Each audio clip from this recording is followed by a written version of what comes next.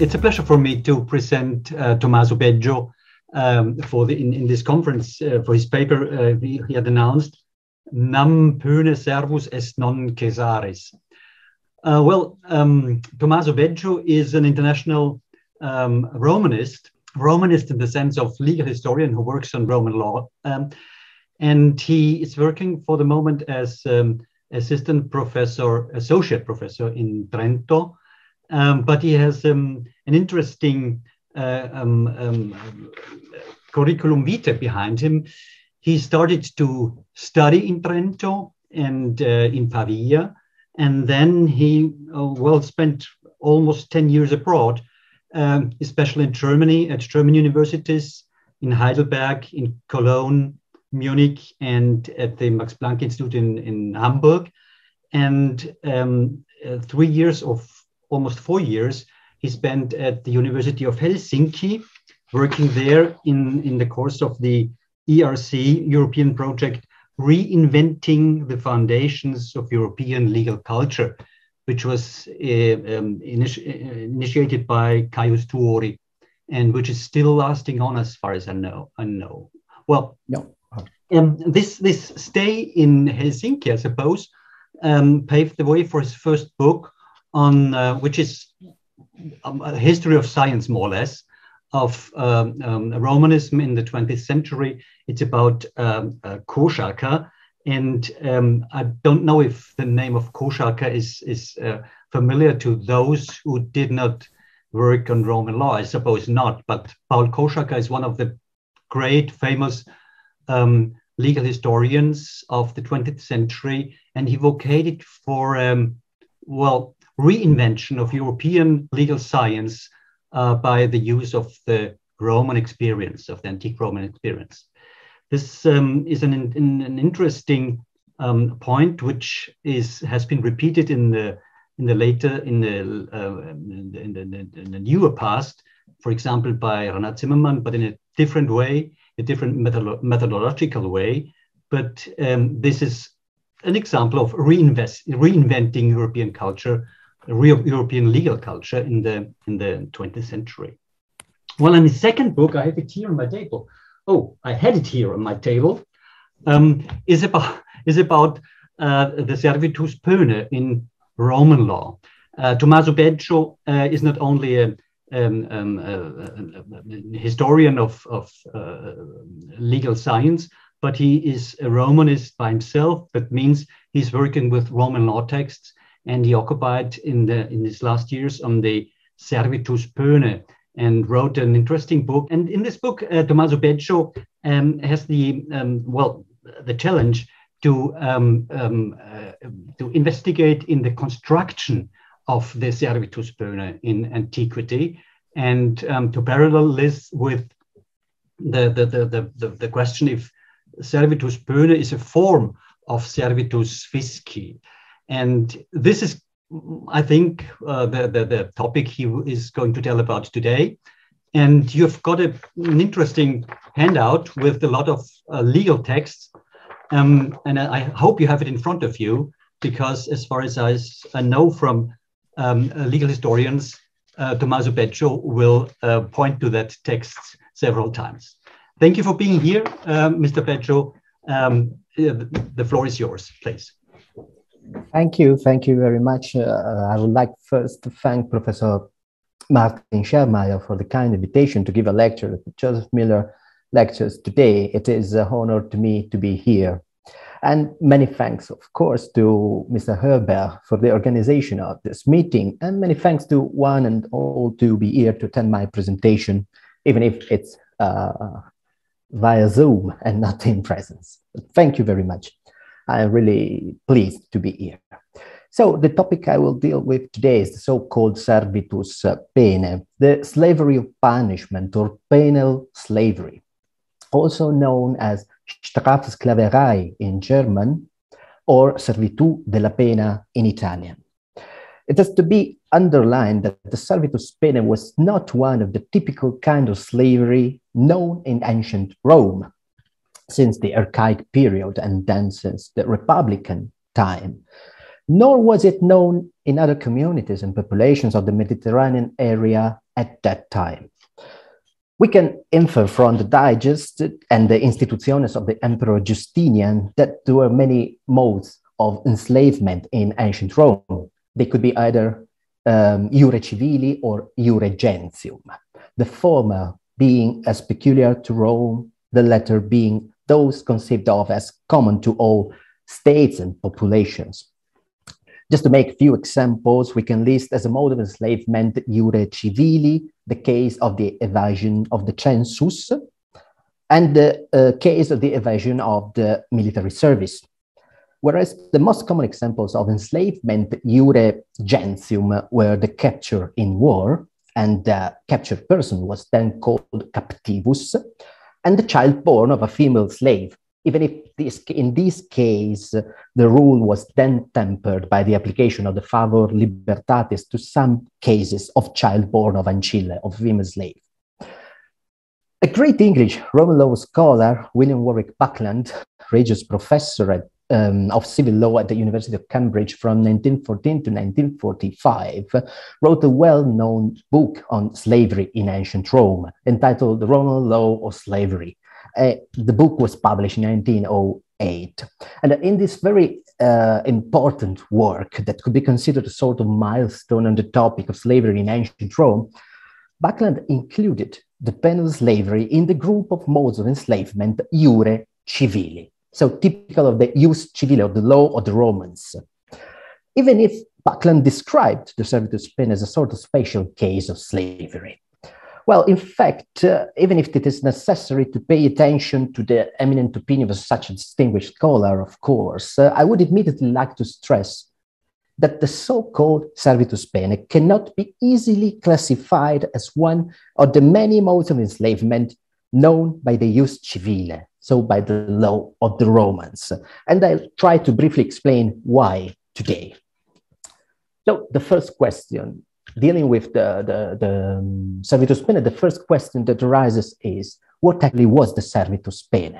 Was it a kind of slavery? Was it something different from any other kind of slavery known in Rome at the time of the Principatus, so at the time of the emperors? So from the 1st century AD onwards.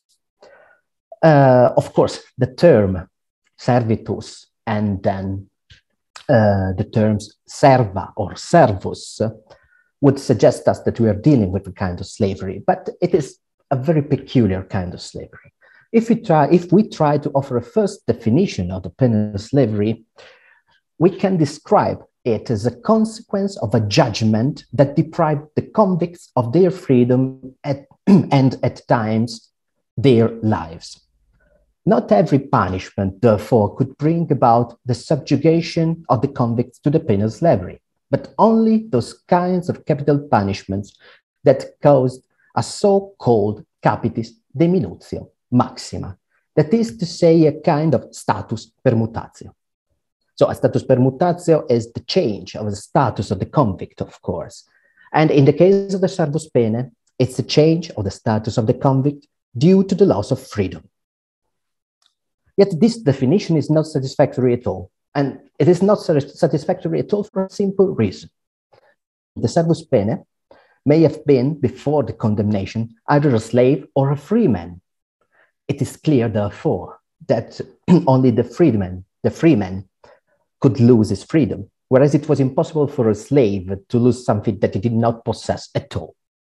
As a consequence of the penal slavery, the freeman was destroyed by the enslavement, and if freed, was not the same person any longer. He or she did not recover her rights.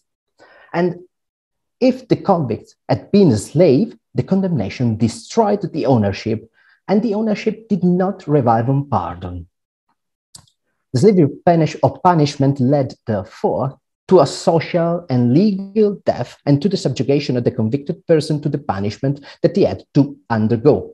And as a consequence of that, the servus pene, if freed, became a so-called servus nullius. At least at the beginning, so at least during the first 2 centuries of the empire. So a servus nullius was a slave without any owner, of course. For this reason, it is possible to affirm that the position of a servus poenae was akin to death, and in any case, servitus poenae entailed the legal death of the convicts. In the case in which the condemnation eventually caused the death of the convict, the latter suffered the legal regime of the slavery of punishment over the time between the the final sentence, the final judgment, and the execution.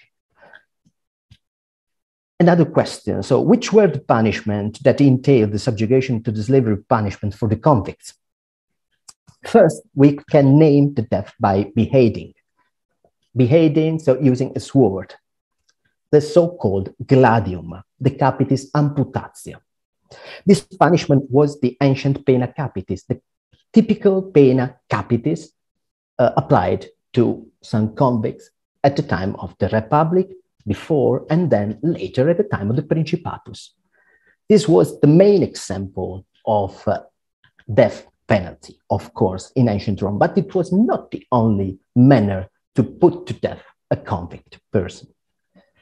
Yet there were many other atrocious punishments that led to the death of the convicts, and they were called by the Romans summa supplicia.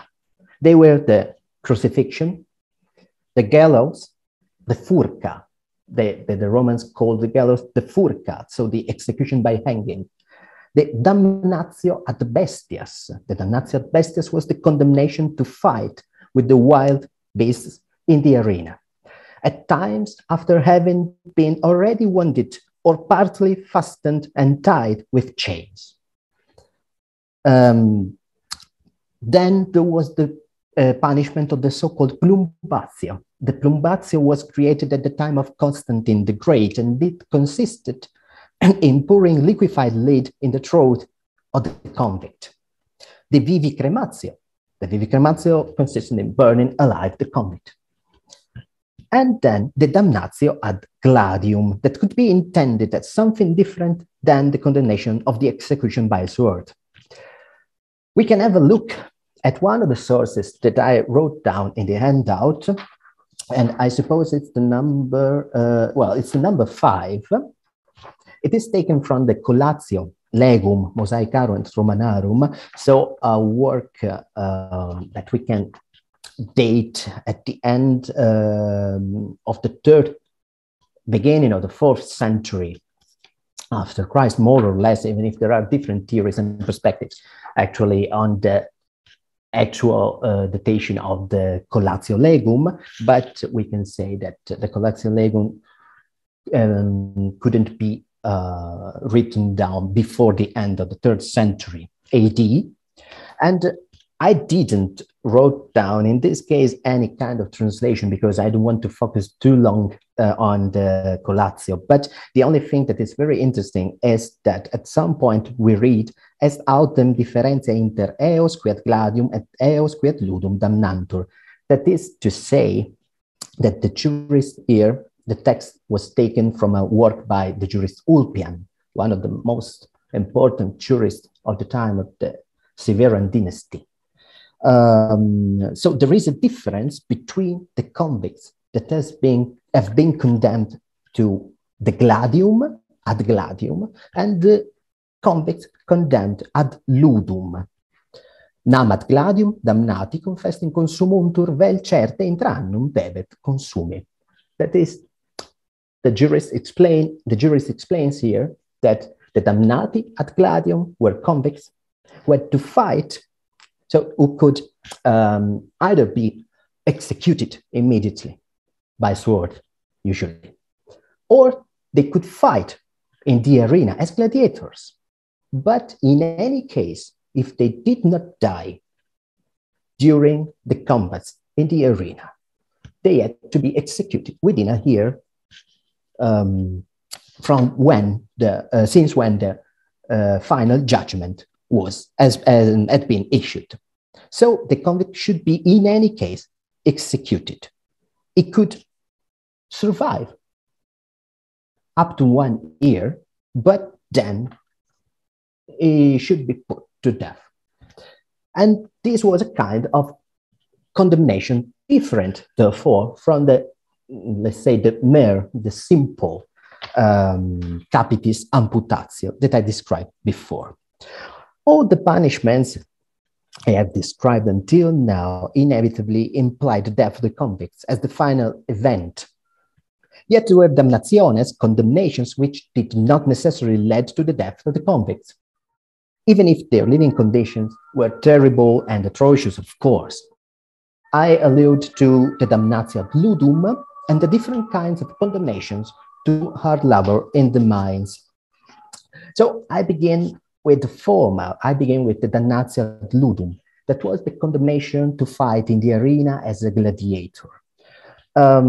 If we have a look once again at the text of the Collatio number 5, the jurist describes some of the features of the damnatio ad ludum. As I told you, the damnatio ad ludum was the condemnation to fight as a gladiator in the arena. And the jurist here explains that the convict in this case should not be executed, yet to fight as a gladiator. And he could hope, in some cases, to get the pileus or the so-called rudis, post-intervallum, so after a certain period of time.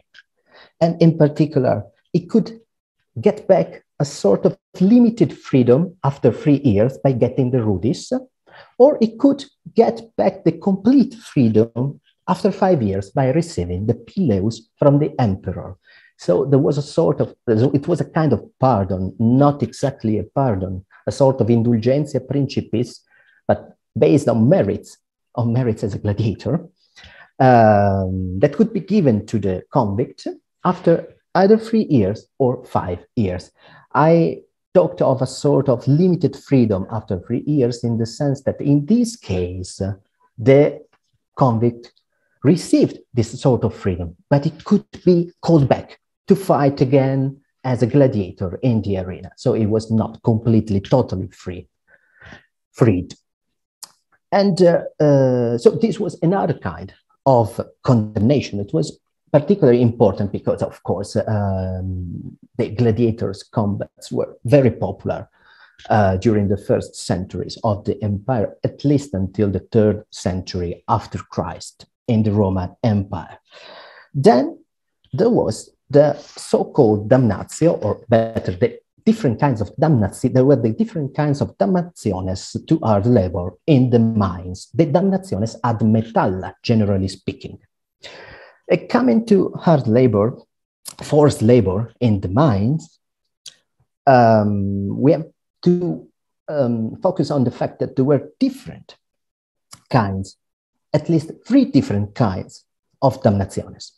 The so-called damnatio ad metalla, the opus metalli, and then the ministerium metallicorum in a decreasing order of severity. So the damnatio ad metalla was particularly harsh and severe. The opus metalli was in the middle. The ministerium metallicorum was less severe than the other 2 condemnations.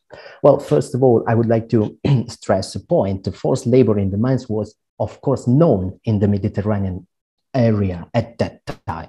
So we can have a look at the examples coming from Egypt, for example.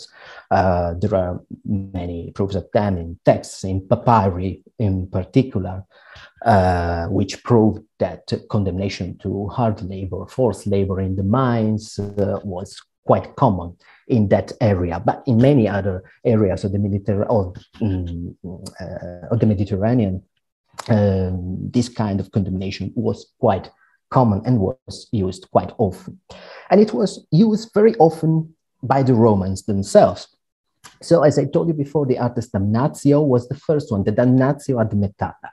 In this case, the convicts all fastened together with heavy chains had to go down into the bowels of the earth to mine raw materials, and they did not see the sunlight for days. This is a description that we can find not only in sources written by the Roman jurists, but also in some texts written by the fathers of the church, for example, also in some literature of the 3rd and 4th century after Christ. According to the sources, and in particular with a text by Ulpian in particular, so Ulpianus, the ninth book, De Officio Proconsulis, the Digest 48-19-8, the convicts to the Opus Metalli instead were tied with less heavy chains than the damnati ad metallo, and they mainly had to carry out a different kind of forced labor, such as the transportation and processing of the materials and similar tasks. Of course, these tasks were very hard, it is clear, but not as hard as the ones that the damnati ad metallo had to fulfill. And then the last kind of punishment, that was the so-called ministerium metallicorum, a less severe condemnation if compared to the other two damnationes. Some scholars thought this was a punishment reserved to female slaves only, but if we read the sources of the Roman jurisprudence and compare the text by Ulpian, the above-mentioned text by Ulpian, Digest 48-19-8, to a fragment taken from the first book, Iuris Epitomarum, by the jurist Hermogenianus. Hermogenianus was a jurist of the time of the Severan dynasty as well. We can actually affirm that the Ministerium Metallicorum could be inflicted to both female and men. So there was no gender distinction in this case. Yet it is reasonable to think that the tests involved require less physical strength. That is the point. So for these reasons, women were usually condemned to Ministerium Metallicorum. And among the tests we can mention, for example, aid and support to the other convicts, some tests regarding the transportation of materials and this kind of things. So, of course, the differences between the different kinds of damnations are not so clear, but we can for sure affirm that the hardest condemnation was the damnatio ad metalla. After a rescript, so an imperial constitution issued by the Emperor Adrian, both the damnatio ad metalli and the damnatio ad opus metalli, so the first two damnationes, could not be inflicted ad tempus. That means these two punishments should be perpetual. So they should be in perpetuum, as Adrian wrote, said. We will see later on that this rule changed over the time. And according to my studies, according to my research, I would say that from the Severan dynasty onwards, the damnationes ad metalla were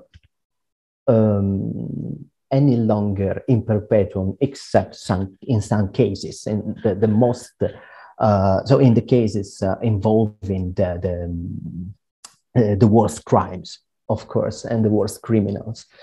Otherwise, there was the tendency to condemn people to damnationes ad metalla only for a certain period of time, for a lot of reasons that I will explain later if there will be the time to do it.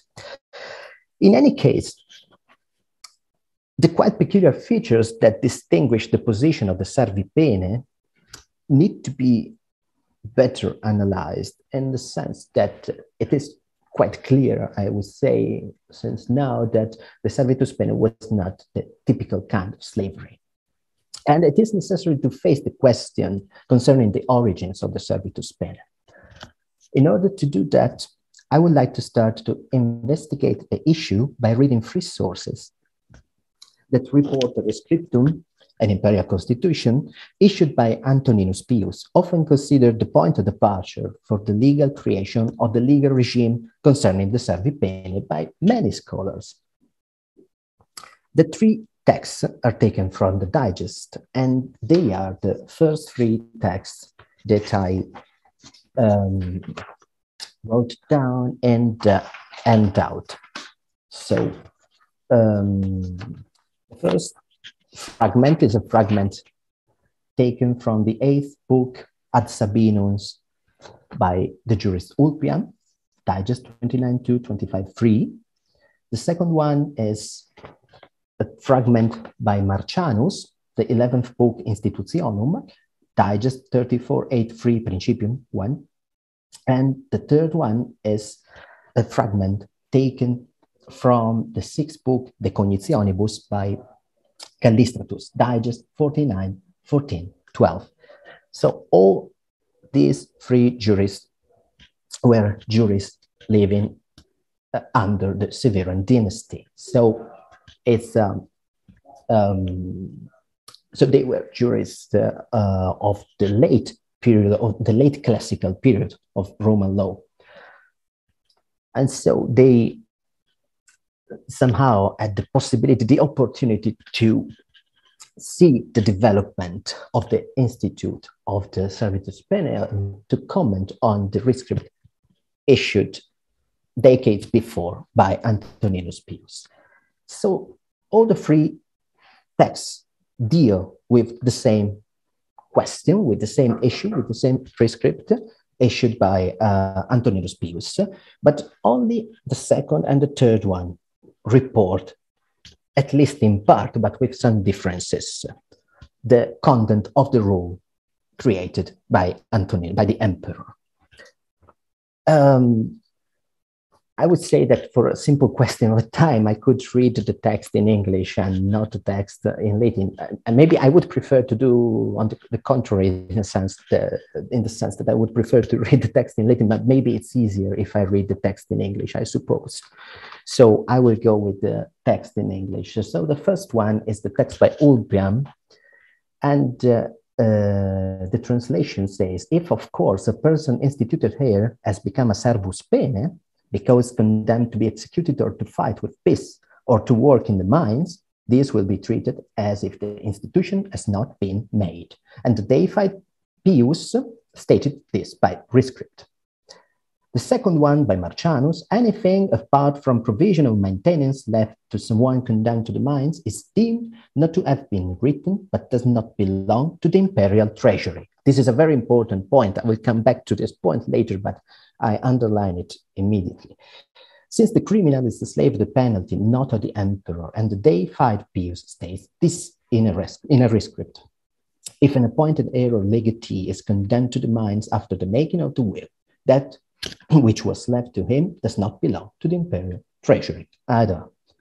And the last one by Callistratus, in a very, very important work by Callistratus, De Cognitionibus. So Callistratus is here dealing with the problem of the process in general, the so-called cognitiones extra ordinem, so the last kind of procedure developed in Rome. And in this case, in the sixth book, is focusing on the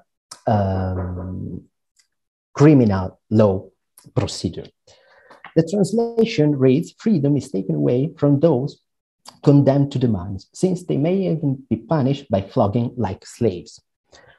The deified Pius wrote in a rescript that the imperial treasury certainly did not acquire anything through a person of this kind, and accordingly he wrote, any legacy to a person subsequently condemned to the mines did not belong to the imperial treasury, and, as he says, they are servi poenae rather than slaves of the treasury. Well, I will be quite quick in my explanation, because I will say that these three texts play a huge role in my own book as well, but I don't have here the time to explain any problem emerging from this text, from these fragments. In any case, one of the first elements that emerges from the reading of the text is that all three texts are dealing with a problem connected to the law of succession. So there is a problem of in the first text of a heir that has been instituted and then has become a servus poenae. That is a problem connected to a bequest and a legatee in the second and in the third and in the third text. So the main problem is that there is a person that could receive something through a will as a heir or through a bequest as a legatee. This person had been condemned before or after the bequest had been written in the will, and became valid. And in this case, of course, the convict could not receive the goods. The problem is, do these goods belong then to the imperial treasury, the fiscus? The answer by Antoninus Pius is not. And why?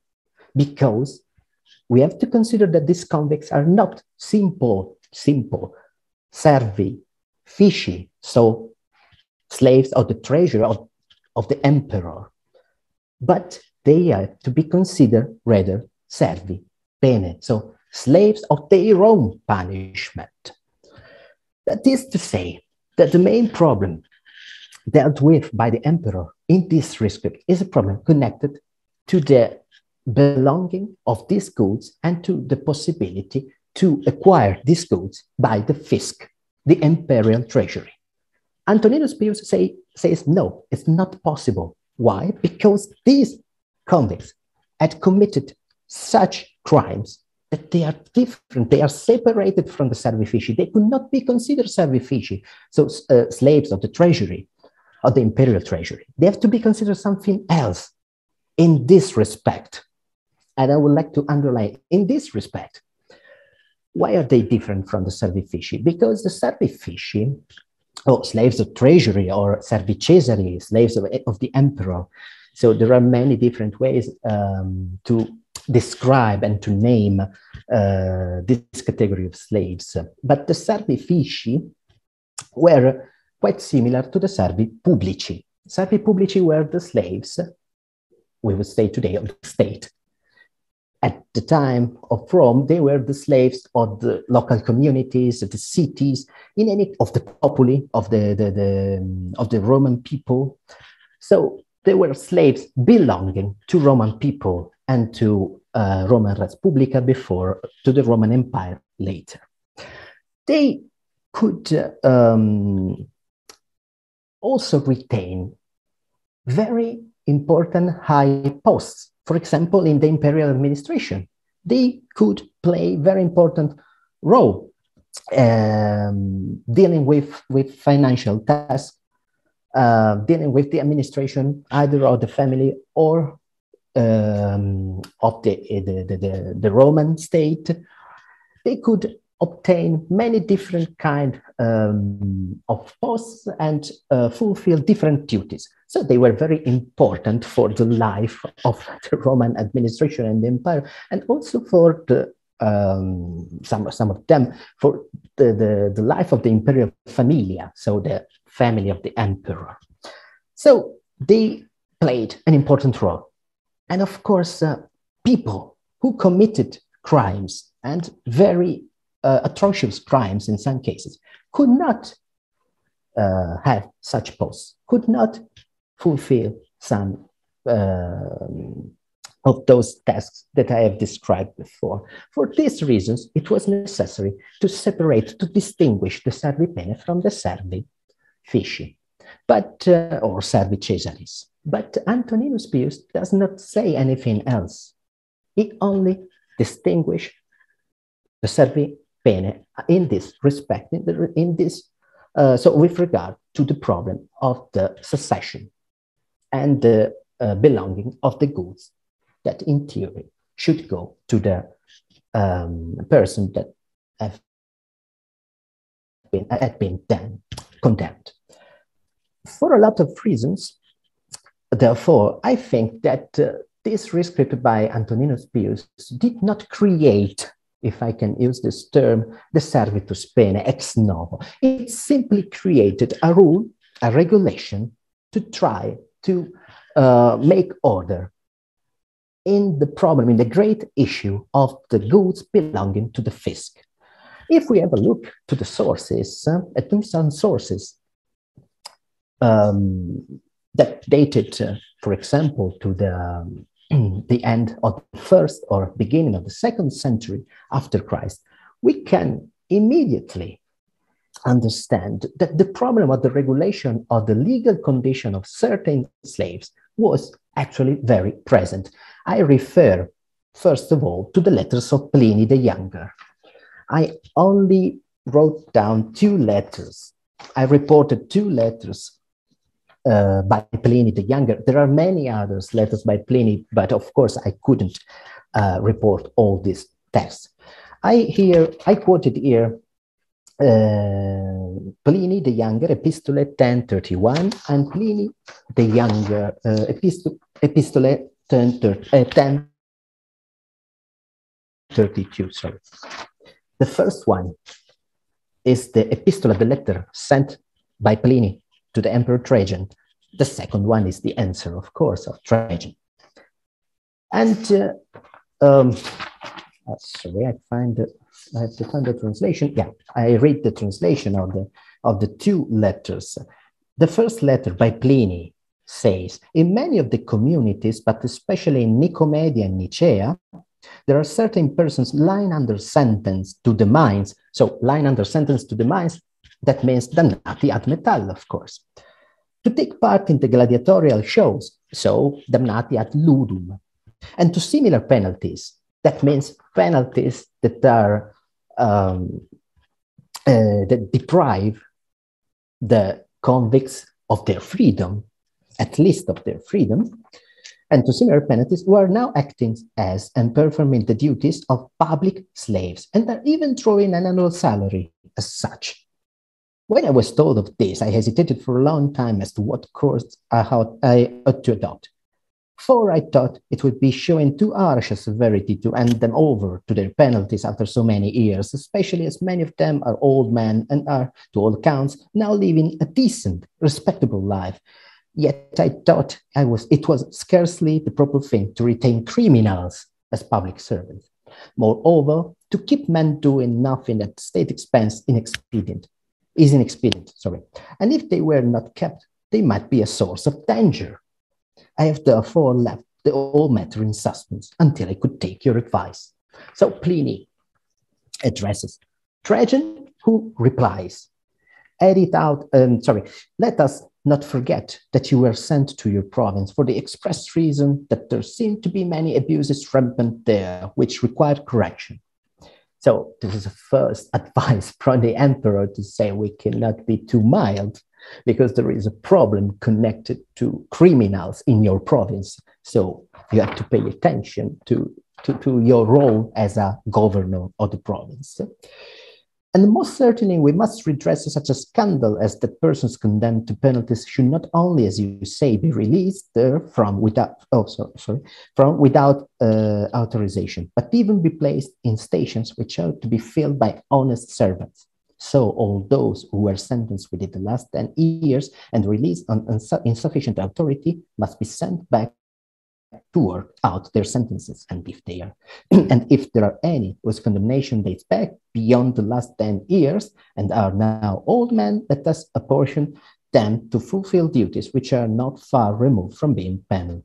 For it is the custom to send such cases to work in the public paths, to clean out the sewers, and to repair the roads and streets. So it is quite clear, it emerges quite clearly that Trajan tried to distinguish the person, the convicts who committed crimes from the other servi publici that could have become servi for other reasons and not because they committed crimes, of course.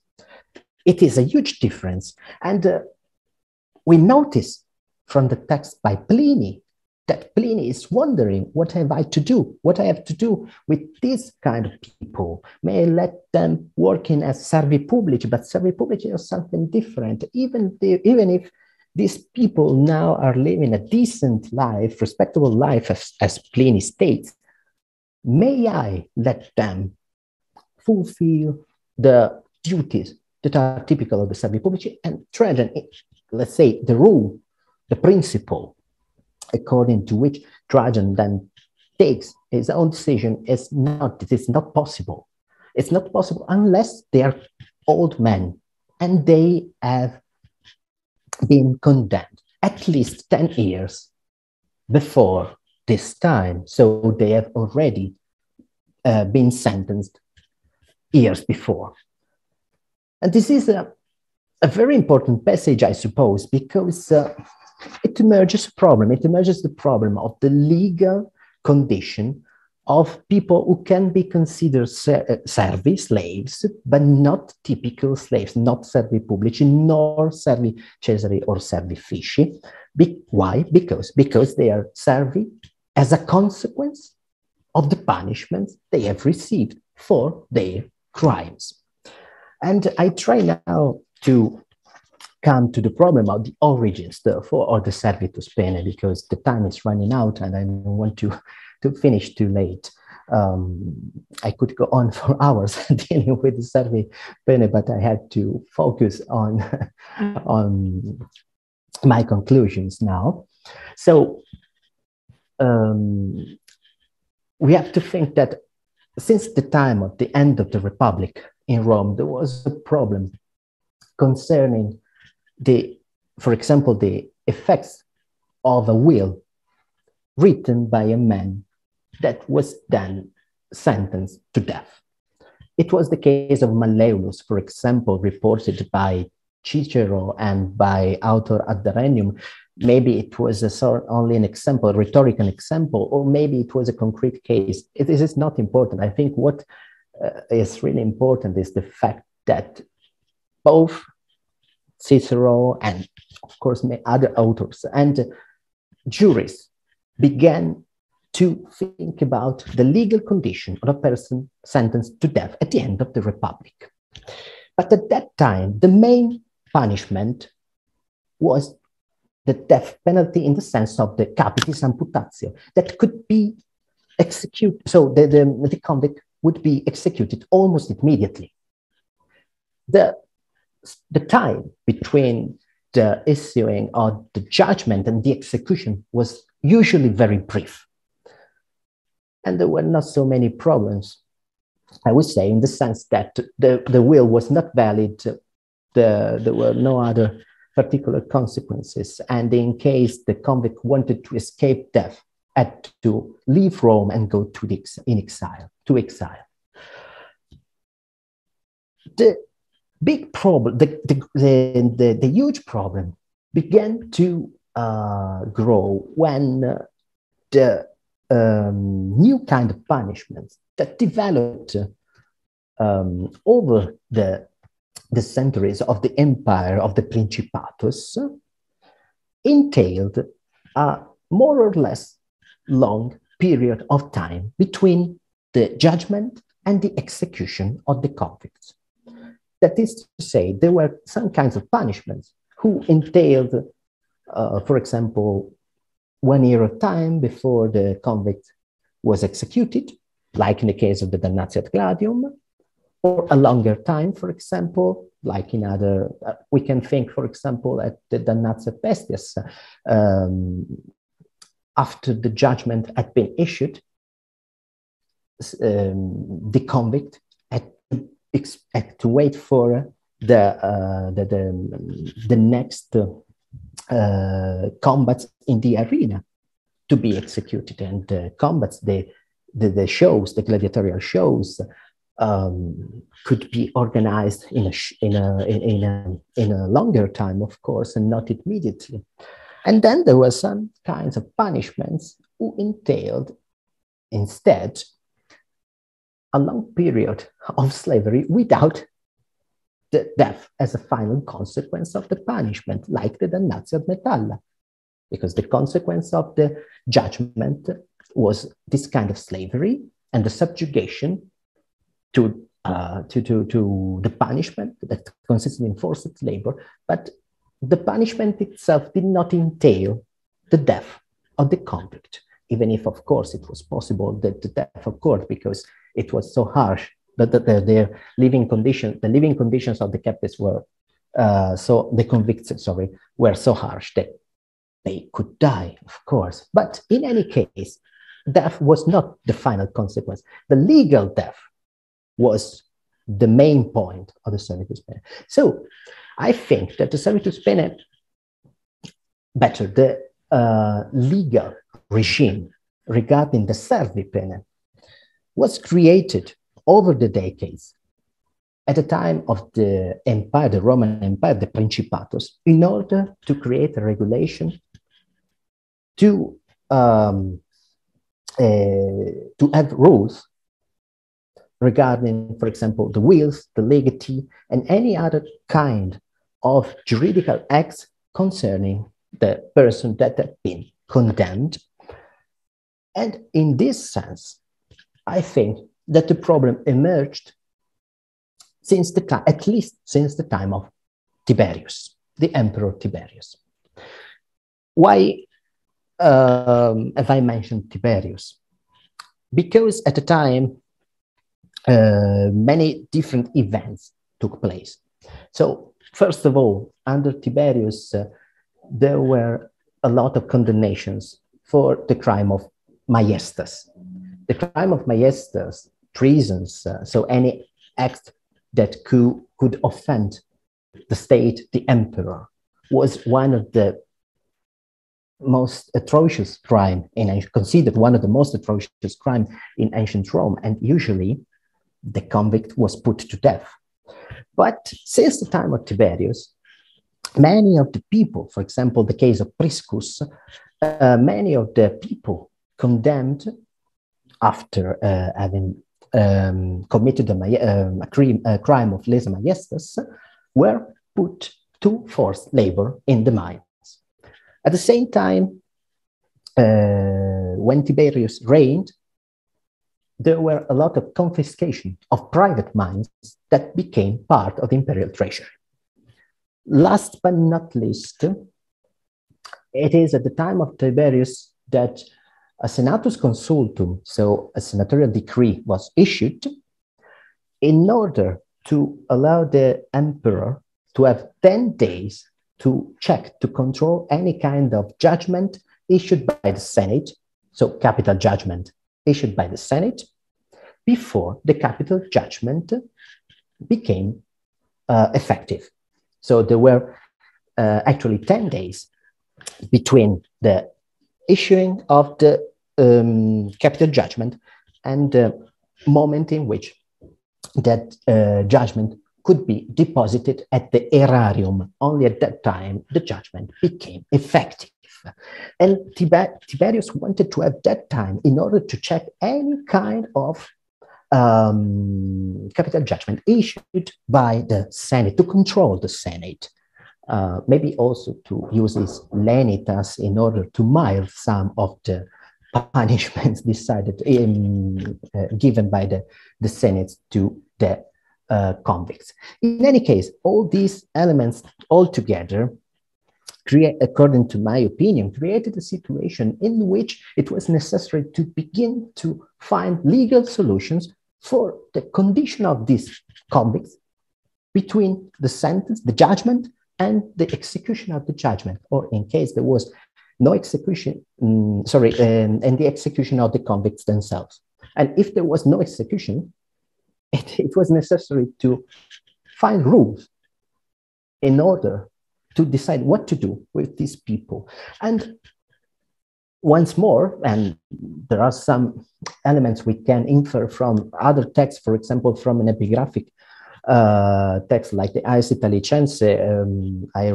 I quote a few lines from the Aes Italicense, but there is no time now to deal with it in depth. In any case, from some other sources, we understand that there were procuratores or other Roman magistrates who have had to deal with the convicts. For example, to sell the convicts, to sell people to fight in gladiatorial combats and shows as damnati at gladium. There was a procurator named in the Aes Italicense. For example, the Aes Italicense is a document